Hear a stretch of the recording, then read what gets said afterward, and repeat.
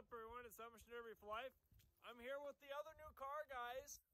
In the last video that you guys saw the 80s car that I got. And now you guys are going to see the other new car that I got. I got this off of a person I know, a good buddy of mine.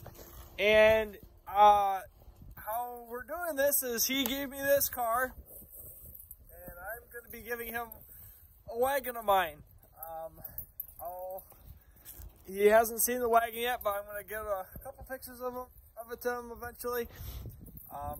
Probably maybe do that even today if I get motivated enough to do it. But I finally just got this car unloaded, and we are going to build this car.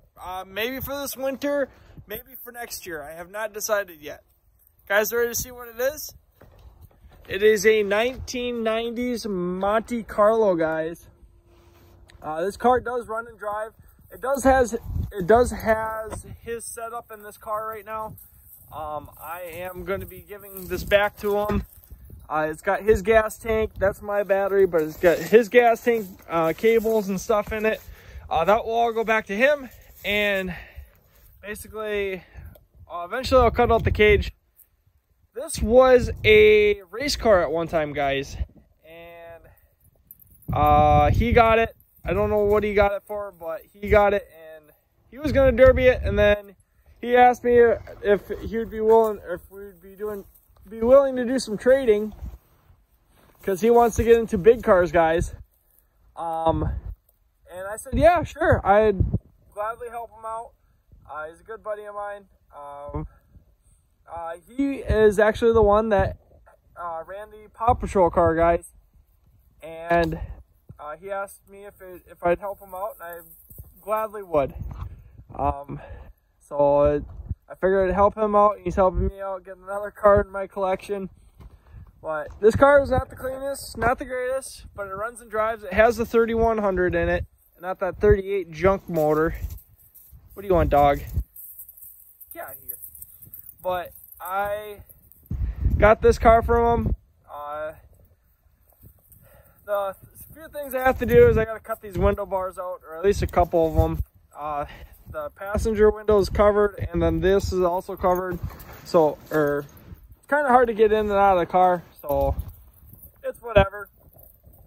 It looks like they blew pretty big holes into it. I'll probably end up patching them or whatever, or doing something good with it. Tires are not the greatest, but it's whatever. We'll put a different bumper up front.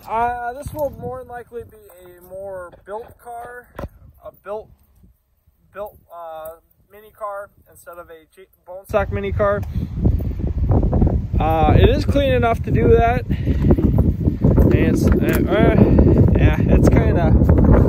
it's questionable. Like that side over there. I'm pretty sure the control arm is loose, but it looks like they put a big plate through there so that way it didn't fall through. And the trunk is pushed up and weird, but that's no big deal. But that is going to be the plans, is build this more into a built car instead of a bone stock car. But we'll see. I have not decided yet. It does run and drive. I drove it onto the trailer, so that's a plus. It's got a little paint scheme going, but I will change that up eventually. But it's a cold one out here, guys. I got to get this car covered, keep all this stuff from not getting all well, snowed on for sure. I'll probably just take the gas tank out for sure and put that in my shop. That way it's out of the elements.